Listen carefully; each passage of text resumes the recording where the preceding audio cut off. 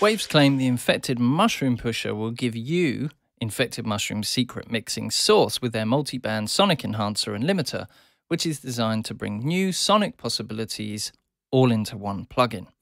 So will it bring new tone shaping possibilities, and more importantly, will it give you Infected Mushroom's secret mixing source? Well, let's find out if this plugin can help you create better sounding music.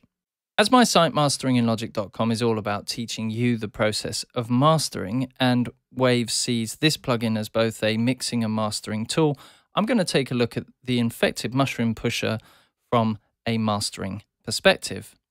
First off, I wouldn't strictly say it's a one-stop shop mastering tool, although you can use it on its own without any other plugins and you'll get great results. Like any mastering tool, it's usually best to use it with other ingredients to get the best possible sound from your music. Having said that though, for this tutorial, I'm only going to be using the Infected Mushroom Pusher on its own for demonstration purposes. It's what I call a celebrity plugin, so I've put a rough track together in the style, very loosely based on the group.